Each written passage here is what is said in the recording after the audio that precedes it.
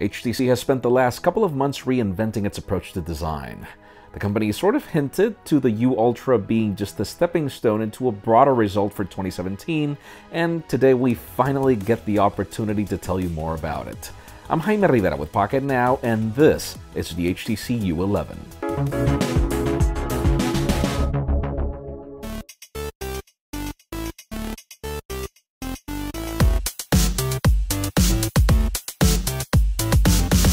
Remember the time when HTC launched the One Max to complement the One M7? Well, don't think of the U11 as a complement to the U Ultra, as the U11 is really the company's flagship for 2017.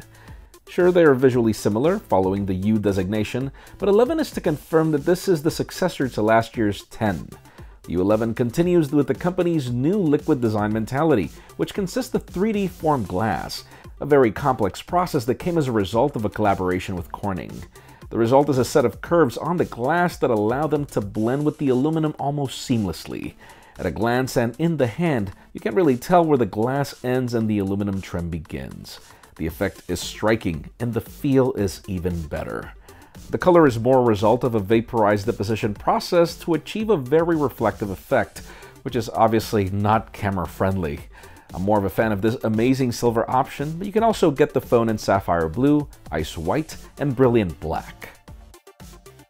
The U11 has also been fitted with all the bells and whistles that it needs to compete with other flagships. We have a Snapdragon 835 processor met with 4 gigs of RAM and 64 gigs of expandable storage. There's also IP67 water and dust resistance, something we've been waiting to see from HTC for a while.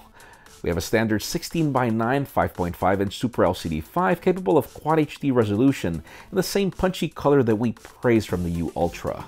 Below the display we also have the standard fingerprint home button and capacitive keys, meaning those 5.5 inches on the panel are all for content consumption.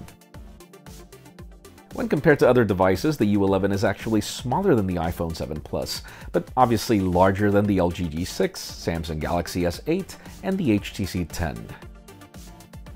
The camera offers some very interesting changes that we cannot wait to test. This is an HTC Ultra Pixel 3 sensor that's now nearly flush to the chassis. To achieve this, the Ultra Pixels are now of 1.4 microns, and the company also upgraded the aperture to f1.7. The selfie camera is also unchanged, at least in what it can do when compared to the U Ultra, meaning you have 16 megapixels that can become 4 Ultra Pixels, even though this is actually a very different process that we'll discuss in the review. Powering the show is HTC Sense on top of Android 7.1.1, where we maintain that same mentality of applications not being duplicated. Visually, it mimics a lot of what we saw with the U Ultra, but with the boost of version 7.1.1, which should mean we should have better battery life thanks to the enhancements of the latest and greatest version of Android. Now, there are a few things that make this phone really unique. For those of you wondering exactly what you'll be squeezing from this phone, well, that's because there are pressure sensors hidden under the aluminum trim, which enable 2 extra buttons that are programmable. Squeeze lightly to trigger one, squeeze harder to trigger the other. You can actually control the pressure sensitivity of these. The trick is really cool, and one I'm really looking forward to giving a try for my personal needs. And for those of you complaining about the death of the headphone jack, there's actually trick number 2. Yes, if you want the headphone jack, there is going to be a bundled adapter, but the U11 brings the same 4 U-Sonic microphones that we praised from the U Ultra. This allows HTC to provide active noise cancellation to the bundled U-Sonic headphones, saving you the need to invest in very expensive active noise cancellation headphones that are also very bulky. And obviously we also have HTC's BoomSound hi-fi stereo speakers for everything else.